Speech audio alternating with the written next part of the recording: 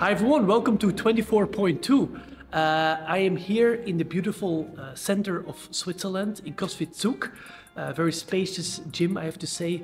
We're gonna do the workout together with Sophia, who is much fitter than me, but luckily we have a 300-meter row. And the 300-meter row will be the same for you and me, so maybe I can beat you on that one. Maybe. So Sophia, what do you think workout-wise? How many rounds?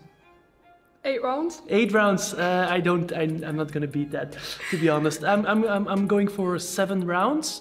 What are we going to do today is we're gonna strap on a NIRS device. You can see it, bicep and also the quad, also for me. And then afterwards we are going to check together with you guys the physiology and analyze this whole workout to make you understand it a little bit better and to learn from the physiology in CrossFit. Stay tuned and let's get after it.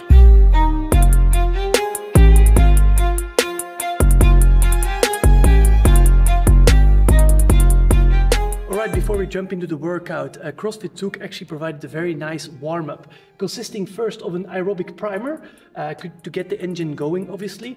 I like that the fact that they use first an air bike, 6 minutes, and then 2 minutes of row. You can ramp up the intensity. Then an activation of some mobility as well and some movement-specific prep. Then you can see here the movement-specific prep is just to get yourself accustomed to the movement, but not having the high intensity. And then we go to the specific preparation, 2 to 3 rounds of deadlifts, rowing, and also the double unders at a pace that you would do actually during the workout. So for example, to warm up your row, you would think about your 5K, 7K pace during a normal rowing session. Good. Strategy, I like it. So we discussed this in another video, a live stream, where you want to take it easy or relatively easy on the row. If you're good at deadlifts, you can go unbroken or do 2 quick sets and then try not to trip, obviously, during the double unders. If you struggle with double unders, maybe take the deadlifts a little bit easier, maybe take a longer rest and then go, let's say, all out or full focus during the double unders, because that's where you're gonna lose most of the energy and all the time, obviously. All right, I'm gonna do this warm up now and then I'll jump into the workout.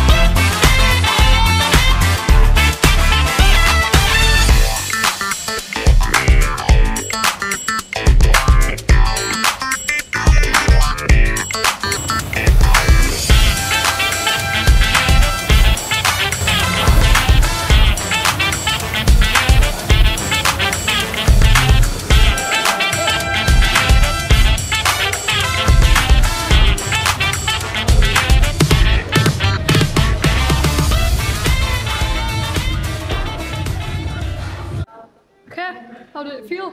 It feel actually okay. I have to say I paced it super well. 8 rounds I did, and I started 2.5 minutes every round. So I was like thinking after a while, if I do keep this, I have 8 rounds, and then I had a little bit left to do 90 meters. How many did you say before? 7 rounds would be a good score, so I'm quite happy about it. It was surprisingly okay because the movements are not super taxing, and you can keep going. I find. Yeah. Because maybe I went too slow. That's possible. Maybe. How did you go on? It was good. Exactly 9 rounds, but maybe a little bit fast to start. I thought I paced it well at the start, but then after 11 minutes I was like, woo! Yeah. Need to take the gas off a bit on the rower. So you started a bit too fast. Yeah, I didn't think it was too fast. I started at about 2 minutes on the rower. 2 minutes on the rower, okay. And then 500 dropped down a lot, but I tried to stay fast on the transitions and the deadlifts. Okay. So Super cool. Yeah, we see this actually in the data, you know. I can show you my graph. So this is from NIRS measurement on the right upper arm, and you see beautifully from the start, it starts here and then it goes down slightly with the rower, obviously because you pull and you use oxygen during every pull. So it goes down to a certain threshold, which I actually always kept throughout every round, 8 rounds total, and then it desaturated a bit more during the deadlifts. That's, I think, because I have an overhand grip, and I thought the bicep would not be taxed, but actually it is taxed during, and then it actually came back slightly during obviously the double unders. There's also some bicep movement, but not so much.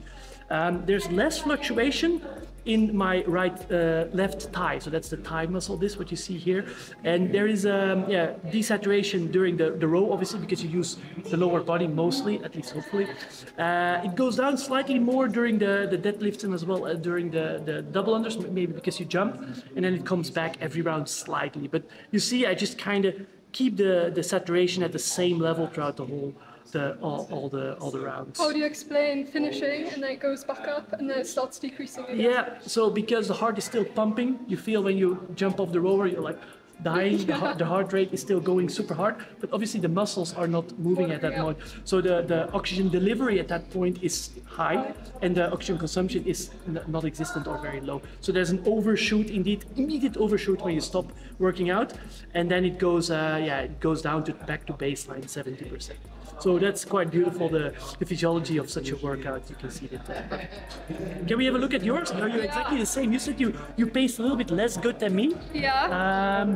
So here, what we have. So here we start with the right upper arm as well, you know, and you see there's a little bit more fluctuation and it's not that clean as me. No offense, but that's because women have a little bit more adipose tissue, certainly at the arms, and then the device is not that accurate. I mean, in short time frames. And you see this here, you have a nice desaturation, which kind of goes down throughout the rounds, but there's not that much to see on your bicep. It just desaturates, and you cannot compare different, let's say, movements. But it's much nicer in your thigh. You told me that you went out quite hard from the beginning, so it didn't feel hard until 10 minutes. Yeah, so you clearly went out quite hard because there's no recovery during the row, or almost no. It just desaturates more and more because your oxygen delivery is not keeping up throughout the rounds with the oxygen consumption. And then you feel like, oh damn, I went too hard, and you start slowing down on the row. You see these peaks the last couple of rounds, last 4 rounds actually, and that is because you went to 215, you told me? Yeah, that's clear here. You went to 215 and then you desaturate again during your deadlifts because you go super fast, like unbroken, bam, bam, bam, out. And then also the double unders, you always did unbroken? I stripped twice. So you tried at least, And then at the end, you push it the last 2 rounds and you desaturate even more, so you really push it at the end, and then look at the recovery. Flow, so can you show me the heart rate? The heart rate is also very... So that's why heart rate is less interesting, I would say, for such a workout. Look at this. This is just flat line, 195, 196. All the time, red zone. I mean, if 18 minutes. 18 minutes. If you give this to a coach, he says, what can you do with it? You went nice in the red zone. You went hard, well done. But there's not much to understand. For example, if you would redo this workout, I definitely would. You should be going slower the first round. Row, and I actually think you could be able to do like a couple more meters. Yeah, I agree. So for me, if you look at my NIRS, it's good. It's I don't think I can do much better. Maybe slightly, but not much. So I wouldn't have to do a redo, but you could potentially do a redo. I do not recommend it.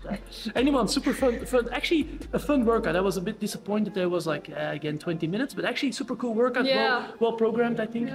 And we had fun, we did decently well. So again, thanks CrossFit Zook for having us. We will show you around a little bit in the gym as well during some B-rolls. If you ever are around in the center of Switzerland, make sure to pass by. It's one of the nicer gyms I've seen, at least in Switzerland. Thanks for staying with us so long. Looking forward to the live stream of 24.3 to give you a little bit more tips. I think there will be some gymnastics, or you don't believe there will be gymnastics? They will keep it for the quarters. A little bit. Maybe toaster bar. Push-ups? Nah. Maybe toaster bar, good point. Yeah, I'll put but no muscle-ups, right? No. You don't think muscle-ups? Unless it's like an ascending. But then these two have been so low skill that I don't think... Let's see. We'll see. But anyway, see you next one. Ciao.